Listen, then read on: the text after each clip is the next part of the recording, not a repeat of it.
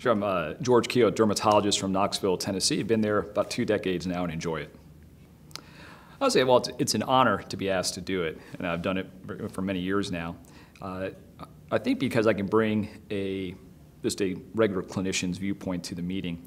I'm not in a university setting, I'm in private practice, and I think it brings a little different aspect to the meeting, giving a little bit better clinical as opposed to maybe academic information. So I think maybe I have a little bit of connection with the community practitioner as opposed to the academic setting. You need both, and I hope I bring that to the meeting.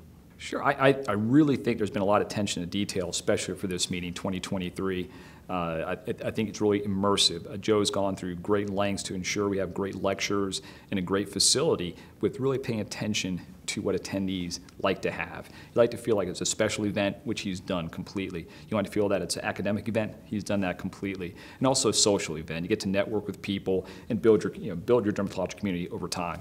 That's been really great. I've been involved since the beginning, and it's from the very first one. It's amazing to see the growth and the maturation of this meeting over the last 10 years.